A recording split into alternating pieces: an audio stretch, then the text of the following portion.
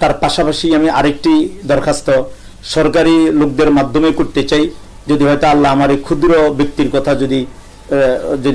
সরকারের কাছে পৌঁছে তাহলে হয়তো আমরা ধন্য হব। বিশেষ করে এখন যে ত্রাণ এবং ফান্ড যে বিলি করা হচ্ছে সেটা তো যথাযথ জায়গাতে পৌঁছে, সেটা নিয়ে আমাদের কোনো আপত্তি নেই। কিন্তু কওমি মাদ্রাসা বাংলাদেশে এবং নুরানি মাদ্রাসা এবং হেফজু শাখার মাদ্রাসাগুলি, এই মাদ্রাসাগুলি বন্ধ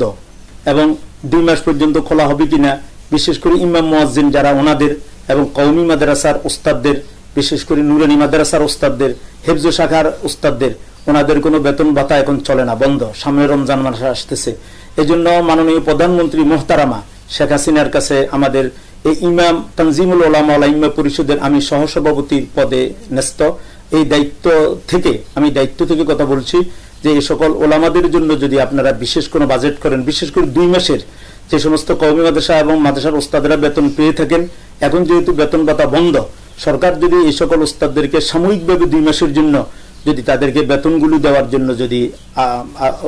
আগ্রহী হন, আমি মনে করি যে আপনাদের উপর আলেম ওলামারাও সন্তুষ্ট হবেন, আল্লাহও সন্তুষ্ট হবেন এবং আপনারা অবশ্যই দোয়া পাবেন, দেশের কল্যাণ হবে। আল্লাহ জাল্লা জালালুহু আমাদেরকে ওলামাদের পাশে, ইমাম মুয়াজ্জিনদের পাশে এবং অবহেলিত লোকদের পাশে আমাদেরকে দাঁড়াবার তৌফিক দান করেন, আমিন।